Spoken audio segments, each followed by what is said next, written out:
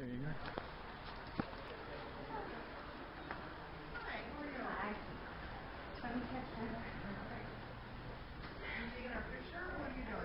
We have just a quick message. Are you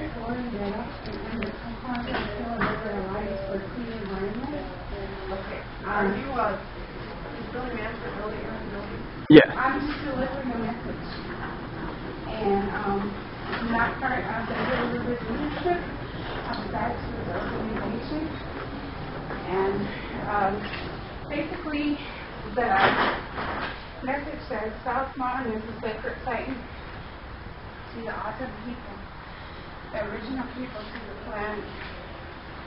In both the years 2000 and 2005, the Gila River Indian Community passed resolutions stating that they are against the construction of this freeway. The community is now short passing a referendum. We'll just read it and we can leave it if you have any questions. Okay, you can just leave it because I really need to get back to work. Okay, after she's done reading. It's really 2 paragraphs.